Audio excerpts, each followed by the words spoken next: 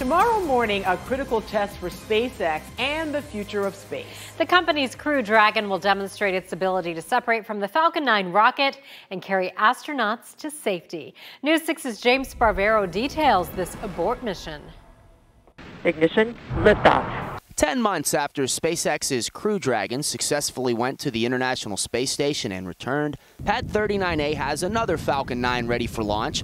The final hurdle before missions with astronauts, Dragon must prove its capability in an emergency to fly away from the rocket and safely splash down in the ocean.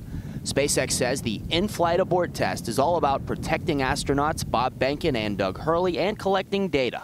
The idea is that you've got the crew in the capsule, but something's gone wrong with the rocket, and you want to be able to get them away quickly. At no earlier than 8 tomorrow morning, Dragon will separate from Falcon 9 1 minute and 24 seconds after launch, firing its abort engines tested by SpaceX for years, including when Dragon blew up during a test last April.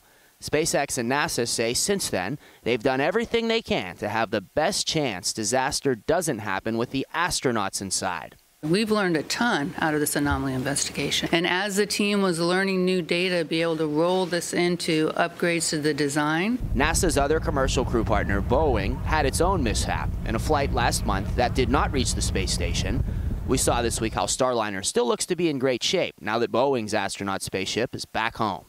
Again, tomorrow's launch window opens at 8 in the morning. You can join our coverage starting on News 6 at 6 o'clock. At NASA's Kennedy Space Center, I'm James Sparvero, getting results, News 6. All right, James, thank you. And you can read about the importance, astronauts, and a timeline of what to expect to see from this test on clickorlando.com. Just look for the story under the Space tab.